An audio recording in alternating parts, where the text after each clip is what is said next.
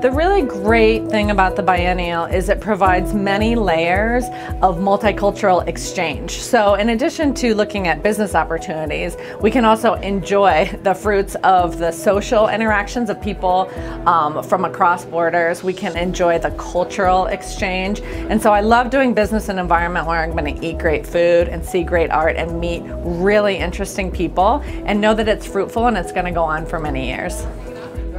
I mean, mutual understanding is key in order to open up and take advantage of the opportunities to talk about our own cultures. We have our own cultures, we respect each other, but also to share best practices, to share culture, to share different visions, it enrich ourselves. The Biennial for the Americas does a wonderful job in this regard.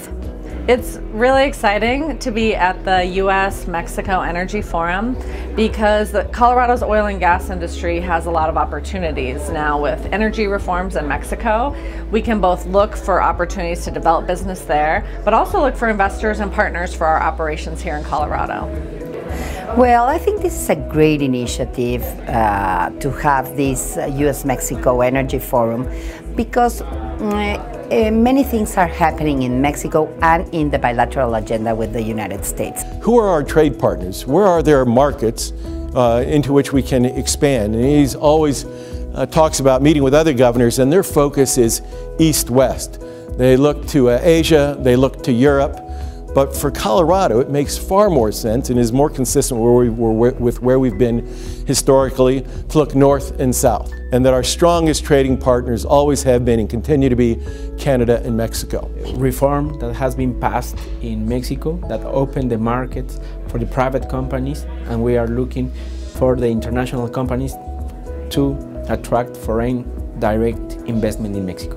Well, this is one of the wonderful events where we are trying to talk to people about the good opportunities that Mexico has in the energy sector.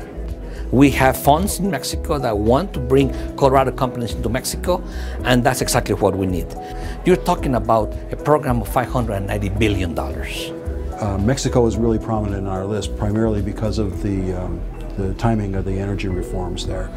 It's really a once-in-a-lifetime opportunity, and when you combine the opportunities in Mexico with the leadership that Colorado has, especially in unconventional oil and gas development, but also in renewable energy and regulatory regimes and everything else that we're doing here in Colorado, there's really a lot of room for our businesses to take advantage of new opportunities in Mexico that won't be there forever.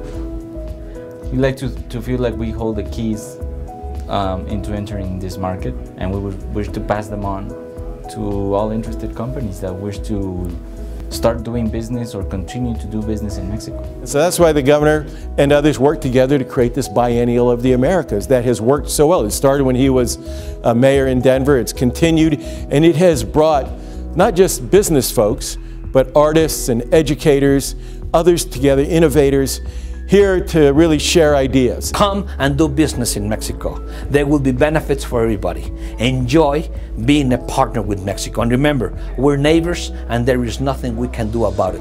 We will be together for the rest of our lives. So let us spend the time not regretting such a situation, but take advantage of it and make the best of it. Thank you.